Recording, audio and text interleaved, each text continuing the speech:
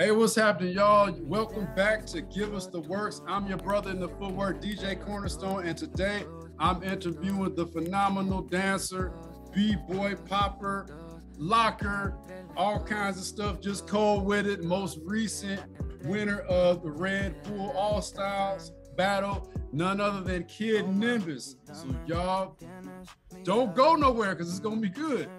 Kid Nimbus about to give us the works. What's up, y'all? It's your brother in the footwork, DJ Cornerstone, and you are watching Give Us the Works on the Foot Workout channel, where I interview various dancers, DJs, and producers. So listen up and pay attention while our guest today gives us the works. All right, is it working? Yeah. Yes, sir. There we go. Finally. Give me 1 second. Let me get this seat going. Yeah. All right, yeah, go ahead, man. Get yourself situated, get comfortable. Yes, sir, Ski. Man, do you mind if I eat too? Man, not at all. Okay, man, cool. Because I'm well, I was actually I really didn't mean to wear the shirt either. Like is that the All Styles battle? Yeah. Man. Purely coincidental, I promise. That's all good. What you got going on? Is some shrimp fried rice or something? Nah, man, this is Indian. This is chicken biryani. I like to switch. Right on. Sir, yes, sir. I dig that, man. I'm a food connoisseur myself. Yeah, this it's good stuff. Super flavorful. I think my only thing is my stomach doesn't necessarily. Yeah, my youngest son. They say, "Hey, man, I got the ear pies in. You ain't gonna hear him, but he can hear you though. You can say hi. Boy, get out of here."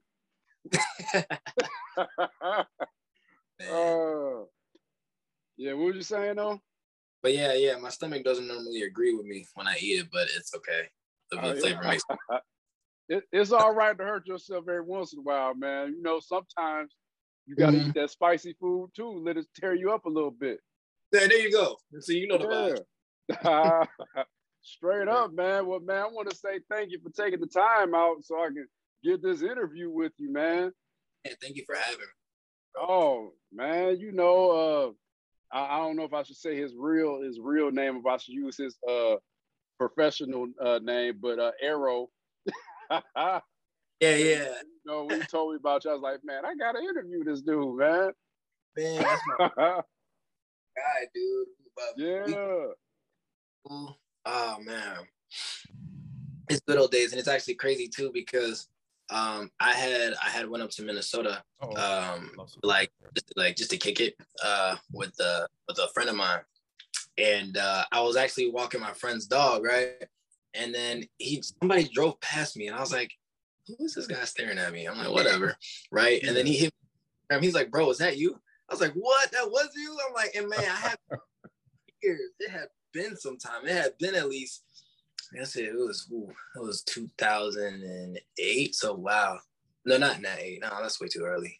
It was like 2010. And then I think I saw him in 2020. So it had been 10 years, I think. Oh yeah. He told me that story, man. Yeah, that's all good, man. Hey. So first off, I'm just gonna say this. If there's anything that you don't want to talk about, just say, hey man, I don't want to talk about that or whatever. All right. But what's up? I'm an open book. Oh, all right, cool. Well, man, the show is called Give Us the Work. So it's kind of like back in the day where if you wanted something with everything going in, you know, they say, hey man, give me the works. So we trying to find out everything about Kid Nimbus, man. Yes, sir. Because I'm especially excited because I'm gonna tell you this. First off, I'm gonna say this. Most of the shows mostly centered around Chicago, like footwork and house music, whether it's dancer, DJ, or producer. And, you know, it's Chicagoland area, so it still counts, but it's something special. So I need you to tell everybody watching where you from. Man, okay. Start off by saying this. I work in the city. You know what I'm saying? I know there's that disconnect where we're like, you from the suburbs, so you ain't from the cities. Like, if you pass this line, you ain't from the city, big dog. I'm like, you're right. That's fair. Yeah, I'm from the suburbs, really, but my family was military. And so, yeah, so they were, well, my mom specifically, she was Air Force, and so I was with her. So we went from Ohio, like the Air Force base, over to Germany, to their Air Force base. And then when she was honorably discharged, we came back to the south suburb-ish area. And then she found a place out in Naperville. And then from Naperville, you know, we moved into a house in Joliet. And I would say I've been in Joliet the longest, up until like high school. And after high school, when I graduated high school, I went to NIU. So I was in DeKalb, so which is like not even in the suburbs at that point. That's like the stick, like ain't nothing out there but like that college. Yeah. So afterwards, I came back to kind of like the south suburb-ish area because I got a job like right after college. I got a job at the University of Chicago in Hyde Park, and so I didn't want to live too close to the city. No, I mean it's kind of like it's weird, right? Like Hyde Park is nice over like on 53rd, but then you know the area around is still kind of in. So I was like, all right, like I didn't want to get like I wanted to get a good distance, but not too close, you know, just so. At the time I wanted to live like in the middle of like my job and my friends and my family. And you know, looking back on it, it probably wasn't the wisest decision, but yeah, so that's where I currently reside like in the New Lenox area at the moment. Okay. Man, right on. I'm gonna tell you, there's a good dentist in New Lenox. If you don't have one, check out the tooth company. I'm gonna be doing I do something called Bob with it, where I highlight Black-owned businesses. So I just started that up. Okay. And I did it before, but I didn't make it like an official title or nothing. Oh, word. Yeah, check out the tooth companies, Black-owned dentistry, and it's live. Wow. Okay, bet. Yeah. Orthodontist is Black too. I was like, wow, this is actually, and I didn't even realize, like, I took that for granted. You know what I'm saying? Because I was like, wow, you don't really faces in that, like, in that level of professionalism. So it's actually great to see. So definitely I will check it out too. Cause man, like, sorry if I'm oversharing, but like I get my braces off on November 11th. And so, yeah, so definitely I gotta get a good cleaning so yeah, definitely send me that info, man. I'm definitely here for it. I will, man, most definitely. Yep, you won't be disappointed. So sure. Yeah, so you've been all over. That's cool, man. That is real cool. You and Arrow kind of have a similar life in that sense, because I know he's been in a bunch of different places too. Yeah, it's interesting because it like allows you to. I would say for me, it allowed me to be around a whole bunch of different groups of people. Mm-hmm. You know what I'm saying? Because like the moving around is crazy because it's like, dang, like you don't really have no friends that you can, I mean, you have friends, but it's not like you can just go around the corner and visit them, you know what I'm saying? Especially after you move. But I think like, especially going from like the Naperville to Joliet area, it kind of allowed me to see all the different types of groups of people, to kind of like more social, and not just social in the sense that I can say, hey, how you doing? But like be culturally in tune. So I'm super grateful for it. And you can tell this with Arrow too. I mean, I call him Sterling, but that's my guy. But you know. Yeah, okay. You know, you let it slide. So since you did it first, I'm just I bet. Yes, sir. Yeah. Old Sterling, that's my guy, man. That's a very, very wise young man there. Yeah. So, man, let me get into it. How long you been dancing? Well, let me see. I've been dancing, I would say professionally, like in the quote unquote big leagues for, I would say 5 years. But I don't think I actually started until a guy named Mike told me about it. Cause mind you, like I think it had been in like 7th grade at the time, right? And I think I was back in like 06, 07, I don't know. I had like no dance ability whatsoever. My family was like, yo, like they would call me downstairs and like just to laugh at me do some dance and stuff because they said I had no rhythm. I looked crazy. I'm so serious. Like I promise you, like I was never like, I was never like rhythmically, if that's even a word, in depth. And so it was crazy. So I think it was like in 7th grade, I started to like kind of like play with a little something, but I don't think I was any good. Freshman year, I met a guy named Mike, rest his soul, but he was like he's like, yo, like you're dope. You know what I'm saying? He's like, he's like, have you heard of like the Jabwalkies? I'm like, I heard of the Jabwalkies. Like, have you heard of the Poriotics? I'm like, yeah, man, I'm a big fan. He's like, oh, do what? So we started to talk shop, So from there, me, Mike, a guy named Lejean and a guy named Kevin, we were like, yo, we should just like link up and just like dance after school, like some like dance sessions or whatever. Like no big deal. I was like, so we made the club, and then in Sterling came too, right? Now mind you, dude, he was raw. Like we were like group, like we thought we were cold, right? This dude comes out of nowhere, this tall guy, glasses. Like, wow. He just starts snapping, right?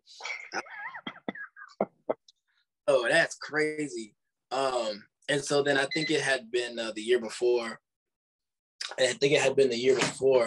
We went to like the spring assembly, and from there, like we were like, we got to perform for that. Like I think the field house packed about like 2,000 or so people. I was like, that would be so dope if we could just do that. You know what I mean?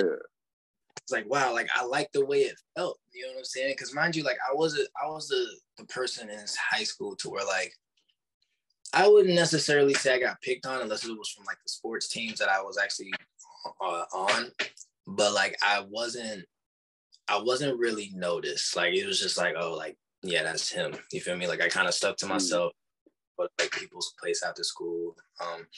And mind you, like that stuff didn't happen until after I started the dance club with Mike and them. So I went from cross country to track, from track I went to tennis, and I was just like, yo, like I'm not as physically developed as these guys. Like these guys are like 21-year-olds and like 16-year-olds bodies, dude. I was actually a 16-year-old in a 16-year-old body. With that. So I was just like, yeah, whatever. I'm gonna just make my own thing. And so we did that, and it was cool. I get to college, this guy named Nate, he kept bothering me. Now, mind you, I was already kind of performing and doing whatever on campus, just like talent shows, you did an organization called Expressions. It was just like kind of like not an open mic, but a way for like artists to those. And a guy named Nate, he's like, yo, bro, like you should go to these battles. Like, he's like, you're dope enough, blah, blah. And I'm like, man, first of all, leave me alone. Like I got enough going on. I was a bio major, right? Yeah. And he's like, nah, dude, like you got to go to these battles. He's like, I promise you. So I was like, all right, I'll go. You know what? Screw it. Why not? So we go to this battle. Mind you, this is all the way somewhere over in Ogden on the west side. This is just shady area. And we go in and there's like a whole bunch of cats that just doing crazy. They're popping, you know what I'm saying? They're breaking, they're crumping. I'm just like, wow. And I felt nervous because I had never been in an environment to where there were other people that could actually match me. You know what I'm saying? Like usually there were like other people. Well, there would be I've been in environments with other dancers, but I hadn't actually felt the whole, yeah, somebody can top you and you just don't know it, And so, I battled, and I think that was like my first battle. The girl I lost to, actually, it's funny, Katana, the one that battled in Red Bull 2 a few weekends ago. She was the one that I lost to, but like it was crazy because there was a whole bunch of, I wouldn't say controversy, but it was just a whole bunch of like talk about it. They're like, nah, I don't feel like Kid Nimbus won. He got robbed, and somebody's like, nah, like he definitely lost because Katana, blah blah blah. And mind you, this is my first battle, right? So I'm like, bruh, what am I? This is a lot, right? Yeah. But then things just started to take hold, and I just battles, and one thing literally just led to another, you know. So. Okay, man. All right. Where was this? What's the name of the place that was on Ogden? What was it? I think it was a firehouse. So you were in Lawndale. I don't know. Listen, I didn't know that spot.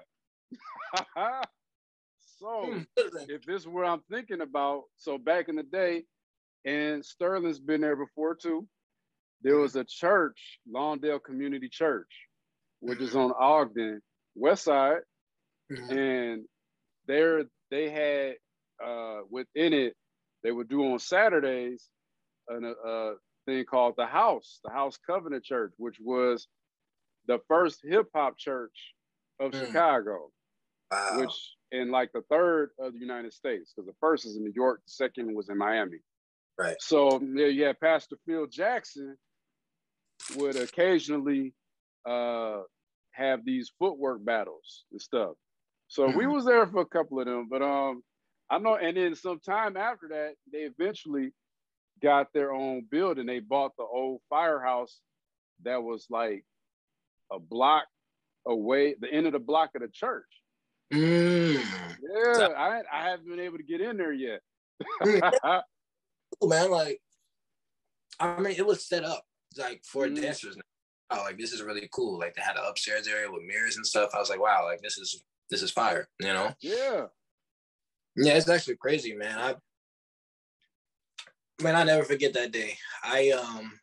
Because it was cold. It was like sometime in January. Me trying to look good. I had like a skinny ass bomber on, and I was just like, I was not equipped for the weather at all. Man. Oh, but yeah, bro, that's really it. And, I think it was, I had graduated college, and around this time, right, I was like, man, I don't know if I really have what it takes for this thing. Because prior to, like, I maybe won like one or two jams, which he is so adorable. Wow. Thank you. He said you're adorable, man. We can't tell him too much because he get away with stuff because his mom be like, you can't do that to him because he's adorable. I was like, whatever. Oh, man. So yeah, I think at the time I was, I felt really, really, I felt discouraged because I wasn't winning like I thought it was. Now, mind you, I didn't know that most people don't win any battles, at least within their first 3 years of competing, right? I didn't know that. And so I had already won like maybe 1, 2, 3 jams at the most. Maybe 4 or 5. Okay, like 4 or 5. Up until like 2018. And so I was like, man, like I don't really know if I have what it takes to do this. Like this is just you know. And so I think it was around the time World of Dance 2018 came up, right? And I was like, you know, I don't really want to go, and I don't want to go to battle, but I've never been to World of Dance before. Yeah. They had it every year. So I'm like, you know what? Skip it. Like if it was $50 for a ticket. That's outrageous, but outrageous. But I was like, you know what? Like, I know it's not just a dance battle. Like they have competition. Of course they have the competition, but they also have merchandise. They got performances, showcases from, you know, all types of talented individuals. And so I was like, all right, you know what? Fine. I'm going to battle. Like, I'm definitely going to get my money's worth. Like, right, go upstairs. So I competed, and I was like, it would be so crazy if I actually won the head-to-head, you know, World of Dance, the battle aspect, right? And to bring a World of Dance trophy home. And, you know, I was up on that stage and I was like, hey, you know, like, I'm never here right now. Like, I'm never here, like, on the World of Dance, you know, right? Like, I had people blowing up my phone. They're like, yo, bro, like, I see you on World of Dance. Like, this is crazy. This is huge. Da, da, da. And I'm sitting here like, yo, I've never, you know what I mean? Like, this is just so crazy. And so when I had won, I was like, I'm like, you're lying. Like, you're lying. Like, this is crazy. Like, no way. Like, I did that. You feel me? And the whole, and honestly, like, my dance career just took like a crazy trajectory upwards. Cause I think at the time I was good, but I don't think anybody really understood the potential that I had, and neither did I. So, you know, when I had won World of Dance, when I had won that trophy, it was like, yo, like, okay, you definitely have what it takes to do this, because you went to World of Dance at your first time and you won that. That's wow. That's never happened in the history of ever. People have been going to that competition for 6, 7, 10 plus years and have never won a trophy. And you just decided to go in one day and said, all right, let's see what happens. And here you go. And then from there, it went from judging to winning countless jams. I think within the 2019, 2020-ish year, like prior to COVID, I had won a total of, I want to say, out of the maybe 20 battles I went to, I had won 16. And so I was like, all right, okay. Yeah, you got something there. Yeah, sure. Man, that's dope, man. So you talked about World of Dance, which I've never been, but I know about it. The Red Bull, we got to talk about the Red Bull, because that's Reese, and you got the shirt on. So for those watching, I'm going to end up putting this on a podcast too. So ladies and gentlemen that are tuning in, we got with us the amazing dancer, B-boy Kid Nimbus. Oh, He's man, telling us about.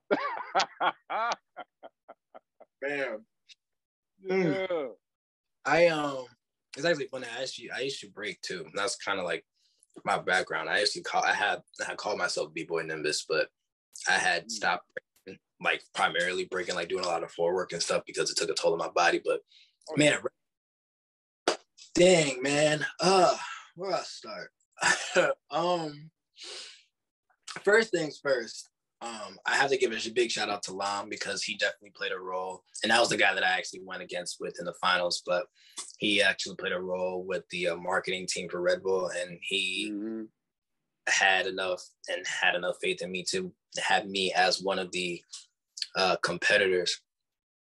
But I think it's really interesting, man. Red Bull, I was in the midst of like applying for a job, applying for a different job, because the one that I was in and currently in right now, at least for the next week and a half, it took a toll on my mental, right? I got to get out of this job. And mind you, I was doing maybe 6, 7, I was doing like 10 plus interviews a week, because I was really focused on getting out of there, right? And I knew I had gotten invited to do Red Bull, I think, and like a little shortly after March, because I had done really well at a competition in Atlanta. All right. So I did really well, and so I guess from there, I got invited, and up until like now, this is like the actual weekend, right? I'm talking to my girl. I'm like, I'm stressed the heck out, and it wasn't because like the dance. It wasn't dance. I was just like, yo, like, this is crazy, because for whatever reason, there is a good group of people that don't want to make themselves known, but have just the crazy micro profession of just straight up denying everything that I've done in terms of dance, right? Like, they don't want to see me win. I get haters, but there's a difference between like somebody just saying like it sucks versus, yeah, no, I don't really think you deserve what you've gotten. You know what I'm saying? Mm-hmm. I know when Red Bull had sent me that flyer, I was like, man, like, okay. Okay. Like I'm gonna post a flyer, and I know it's already gonna shake some people up, right? So that's what I was kind of concerned about. And I think, the actual venue was crazy. Like, they invite us. Red Bull is super nice to us, saying, to give us a plush hotel, super plush.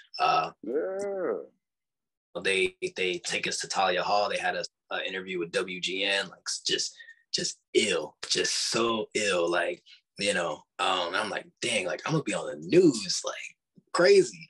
And the guy, and go figure, the guy the interviewer, he had asked me and DeAndre, and he's like, and P Top too, one of the competitors as well. He was like, where you guys think you're top?